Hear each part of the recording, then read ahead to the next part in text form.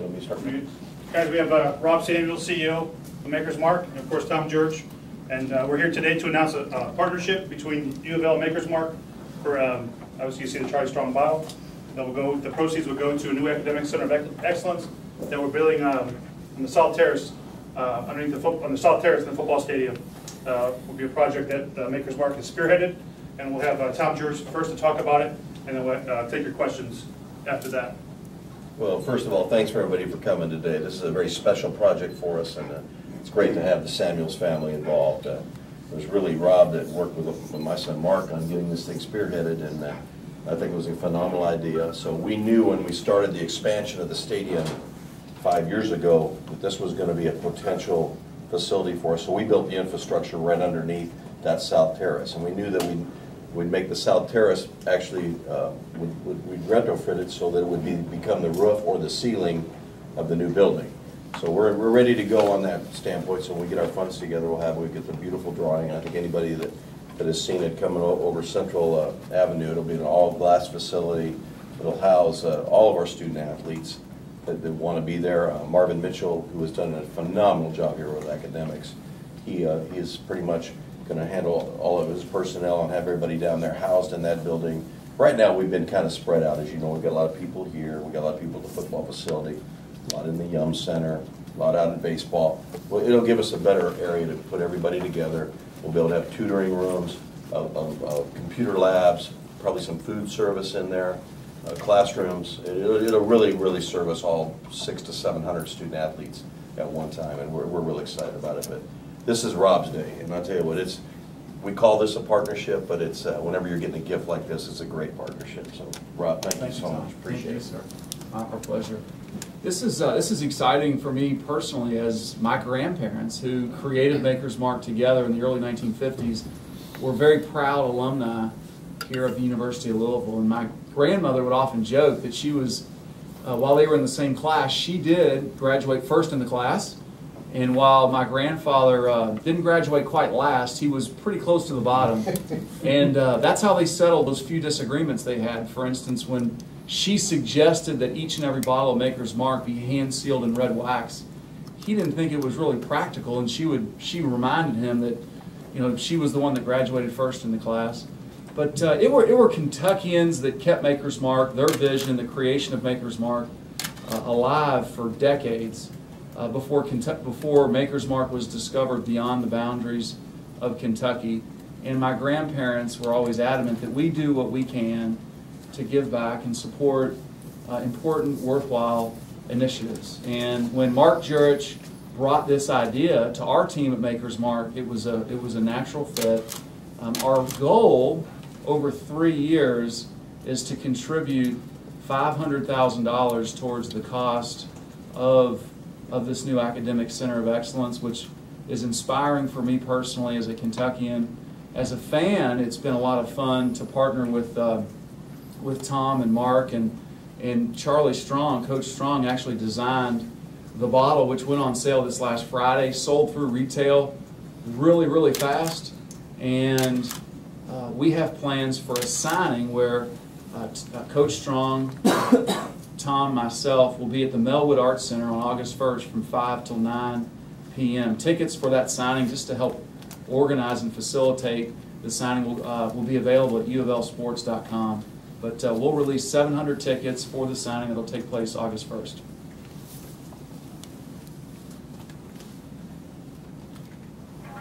When an idea like this came about, what was it that you thought, hey, that this is going to work? When was that kind of formulated, and how long ago has this been in the process? Well, the key to it was getting the stadium built, getting that expansion, because as you know, that was a very aggressive project at a very difficult time, not only from where we were as a standpoint of the program, but where we were financially in this country. So once we got that done, then we were able to move forward with it and just to really start planning the thing out, having the infrastructure built in, having the drawings already put together, and then getting Rob on board and his family. And you know, I commend Mark. He's not here today. He's down at the Liberty Bowl function, but he did a great job putting this thing together. He'll be one on the front lines raising this money, so we're excited about it. In terms of athletic camaraderie, having everybody studying in the same place, academic services in the same place, in terms of, you know, women's basketball, men's basketball, you know, all these other programs working together? Is that part of the vision? It really is, because, you know, we are spread out here. We are a little bit landlocked, so as you see, our facilities a lot of times don't make a lot of sense. There's no rhyme or reason. We just have to kind of go where the land allows us to go. But it's worked out great for us because it's been enabled us to do a lot of things aesthetically on the campus. I think it's really helped. Instead of having just one corridor, we've got them all spread out. So I think that's been a real positive. But for Marvin, from his standpoint, Howie, and all his personnel, I think it'll be a much more manageable situation for him. Tom, any apprehension at partnering with an alcohol company for an academic complex? Not at all, because they're an iconic company in the state of Kentucky, just much like Churchill Downs is. I don't look at Churchill Downs as a gambling facility.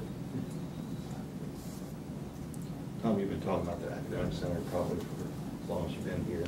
You know, where is that for you personally to get that done and finally be able to start moving forward on it? What does that mean? Well, it's a reality since we've got a great league gift from Rob, and then a lot of people. We've got another anonymous gift that's in the 7-figure range, so we're already well on our way. Now that we get it out to a public stage, I think it's going to be of great interest to a lot of our fans and boosters because it's an incredible cause, and I think that's what caught Rob's eye is, you know, it's an incredible, I think, result for our student athletes to be able to have an area like this, but they can continue to grow academically, and that is our #1 goal. We can talk all we want about having great teams and winning championships and doing those kind of things and the entertainment value, but from our standpoint here, as an athletic department, we need to graduate our student athletes, and I think this will really help us do that. Rob, are you surprised at all at the swift sale of the Charlie Strong bottles? I'm not. I'm a fan myself, and you know, just in conversations with people that are, you know, that I'm friendly with, the fan base is inspired and motivated for what we all believe is going to be a successful year. But what the bottle's really about is helping bring to life the program, the Academic Center of Excellence, that is going to help as a nice investment in this university and the next generation. Are there plans to do more bottles? I mean, I've heard stores saying we're sold out, we can't get any more, or any of that kind of thing. Not this year. Are they sold out completely, or is there still some left? Based on what we're hearing, is they all sold out the very first day.